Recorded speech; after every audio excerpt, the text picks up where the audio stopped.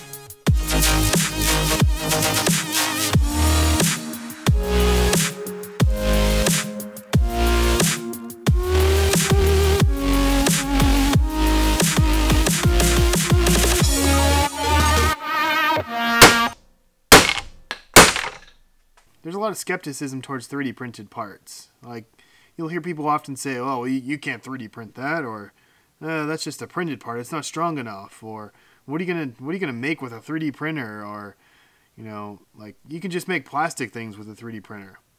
But people often forget that a lot of the things around us, the camera that's filming this right now, is mostly made of plastic. One of the most functional plastics we have is nylon. Nylon is definitely worth the trouble, to me at least, to be able to 3D print. The biggest things you're going to need to change is you need to keep nylon dry. It is extremely hygroscopic, so it absorbs water very quickly, much faster than either ABS or PLA for that matter. Obviously, when you're not printing with nylon, you should keep it in a dry box along with the rest of your filaments with some sort of desiccant. But during printing, it becomes a bit more of a challenge. A 10-hour print will expose your print to a lot of moisture. That moisture is going to absorb into the filament, and as you're printing, the print quality is going to degrade. So I'm going to show you in this video here on how to build a dry box so that you can print with nylon and avoid it absorbing moisture.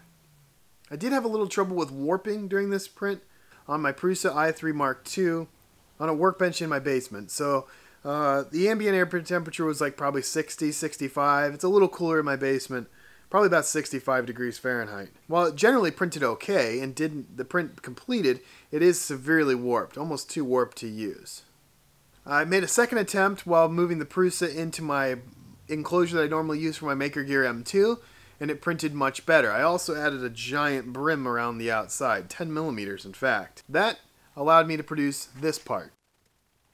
This part is much flatter with the brim. I'm pretty terrible at cutting the brim off cleanly, and I did nick it a few times. For my application, it's not going to be a big deal. You're not going to see that part of the print anyway. and I think this will still work great. So I've been wanting to make this part for my Miata for a while. I hear these little door bushings can help reduce vibration and increase the stiffness of the door when you close it, so I was kind of curious.